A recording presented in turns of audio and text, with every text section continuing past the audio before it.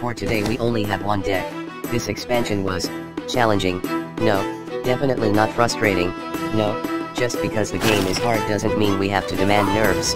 Buffing other factions might be more difficult, but it makes the game dynamic.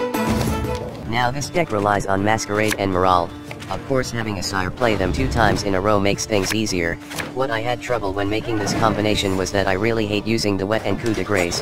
Like seriously, why rely on RNG and the off chance coup still has a target, right? So this deck has none of those cards, and Roderick seems reliable most of the time, especially on the second and third rounds of the game. I've no interest. The trait is pain. What I love about Morale is how dead the target unit is most of the time, especially when you have Cupbearer on your hand. Although, the biggest disadvantage is that he can't be a finisher. Like sure you can use his ability again if he survives and take away tall enemies, but unlike monsters, he can't slam points in his way to victory.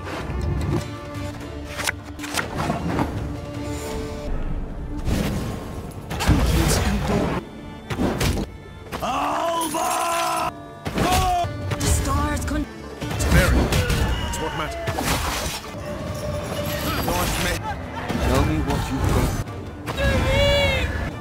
Oh dear.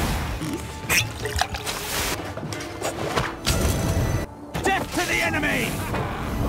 Nice mess you've got here. I had my doubts with Roderick, but having the aristocrat tag plus the 2 games on the board makes him so worth having. I know that Laceration would have made things easier to gain back those 2 points and more, but the tutor ability comes into question, so I can't shelve it like Bomb Heaver on the off chance I can actually use it.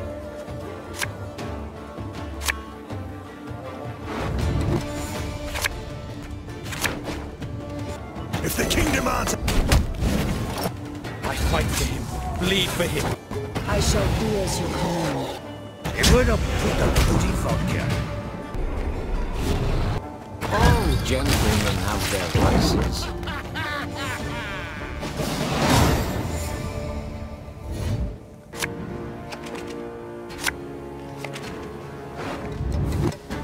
Now this is a good hand. You see, the goal for this deck is to have 2 aristocrats, 1 purify, 2 locks, 1 or 2 poison, and 1 destroyer. We have everything plus a boost engine as a bonus. Long live the Emperor! No one with. Shildane! The hounds of Cartus. I accept your challenge. You do the. In my trade. Start. Great. The Im I divide. You see, I tried real hard a day ago to make Assimilate work, but RNG with Bribery has been shit lately, most likely due to some nerf. The stars contend who shall be victorious. Like it's already bad enough that what you get is random with the off chance that it's actually usable as well, and on top of that, now it only produces bronzes most of the time. In Emmer's case I was sure he couldn't reach 17 points even with all the engines and tactical advantage. With me, you'll forget your sorrow. My. I shall be your eyes. All these signs to me. This is why I hate coup.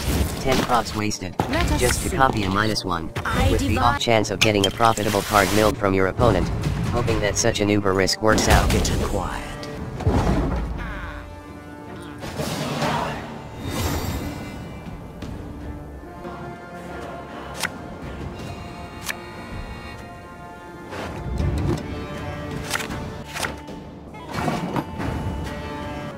I shall do as you command.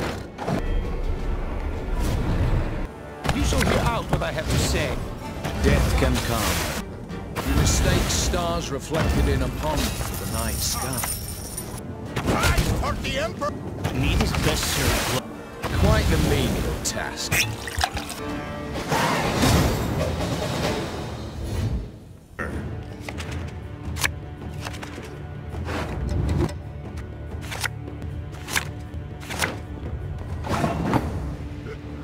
Going all out on the first turn in the first round might look stupid, And it probably is, I but with divine. Desire and Morale as insurance you can have fun and just Oh go dear. for it. Something in my teeth. So even if your opponent has their own bomb heaver you can just shelve it for the next round or save Morale for later and start the ball rolling again. Dead calm. Well, Oh, come on, that was punny. feeling a few poachers would.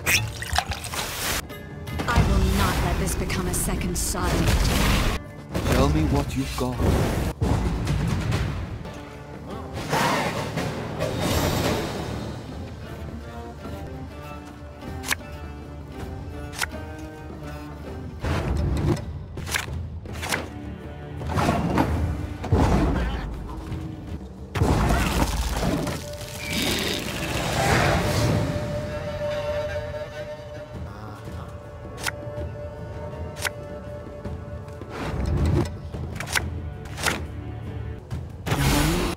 I shall be it. Okay, for beginners out there, this may sound like a joke. It's not okay. To beat Ethereal just run once. Just lock them. Just lock the rightmost one and it's dead. Destroying them simultaneously might be somewhat impossible, but it's easy to just lock one of them. I tried playing monsters days ago and immediately realized its weakness. Every one-powered critter out there just spawns to the right, and I doubt anyone's going to sacrifice their neckers for a dead 3-point boost.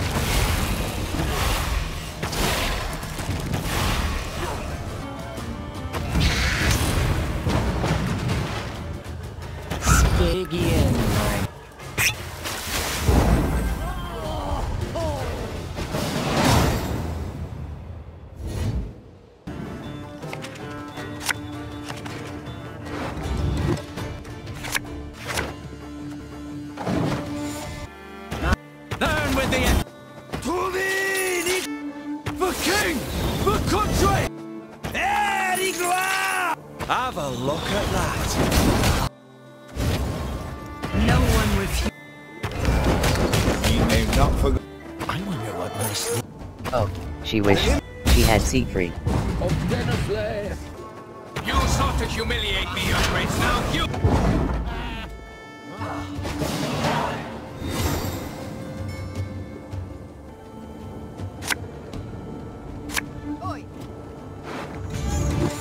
I shall be as you command.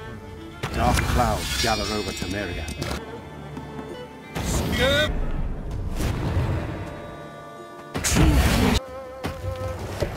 Kill the dog fiddlers! Feeling a bit peckish? In my trade.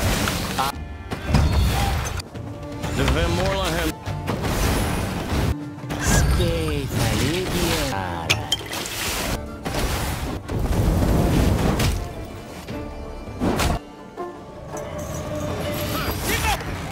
Words mean nothing now. The traitors will pay for what they did.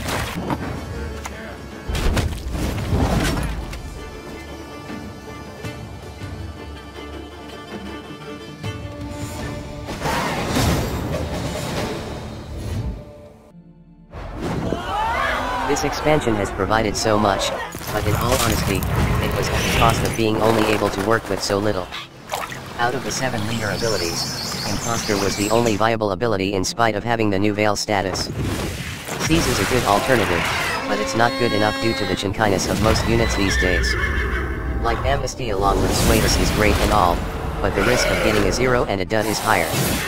That's why you need damage engines, but spies are too fragile and slow, and tactics is expensive, fragile, and random as well. All in all it's going to take some time before I can scrounge up all the cards and scraps to craft them all, so I might make more reviews in the days to come. That's all for now, thanks for watching.